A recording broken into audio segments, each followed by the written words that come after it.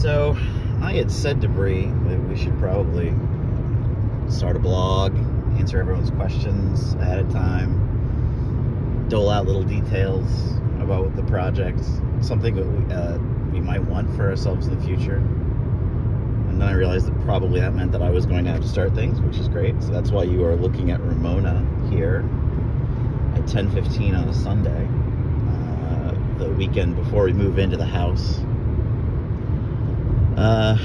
Brie got up early this morning and lifted out to the house because I needed the car to go to a friend's house and feed their bunnies.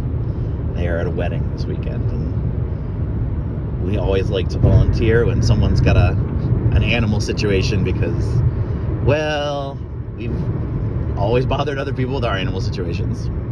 So here we are. This is Ramona, dutifully navigating.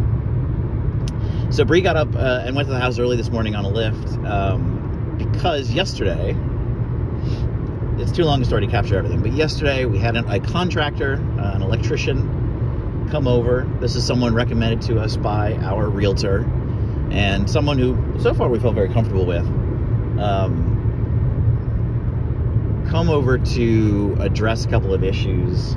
There's a junction box it's needed, or rather a line that's needed, because the old owner had a really interesting idea about doing his own electrical work, and so that needed to be fixed for safety reasons, and we need some CGFIs put in, some essentially water safe outlets put in the kitchen area, so those are not proper,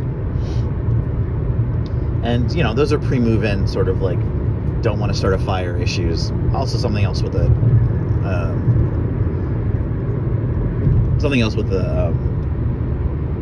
the sink, not important now. But anyway, they went to Home Depot to pick up the stuff and said, we will be back 8 a.m. the next morning. Please meet us out here. Brie lifts out at 8:30, gets a message that this person is not coming today because their co-worker, who is their assistant, is ill. So Brie's been sitting in the house twiddling her thumbs, and we're going to have to reschedule that. And that's why I'm on our way to pick her up now, right after I took care of the bunnies and I threw the dogs in the car. That's kind of been our experience. We've got a couple of contractors lined up so far that have been very reliable.